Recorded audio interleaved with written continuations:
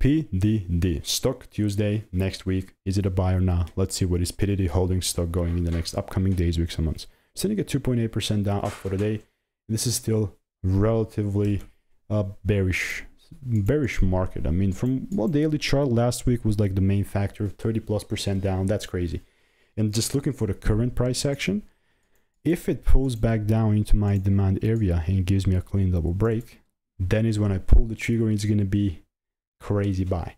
But I talked about that in the previous video, but this is still a lot of time needs to elapse. I mean, I'm even looking at it from a weekly chart. That's how high of a time frame I'm looking at it. And if I'm really trying to look for like a buy like that, time will need to elapse. And personally, me, I wouldn't really care. I know people don't like to wait that much. I just like really focusing on the thicker symbols, you know, but I'll definitely keep you updated even for the short term. But for right now, honestly, like short, I just want to see new lows be made. And just kind of from seeing this happening over and over again. It's not like I'm in a short, it's just my idea. But yeah, see you in the next one. If you want a free course, check the first link in the description. All reviews are 5 stars, you see, and it's absolutely free.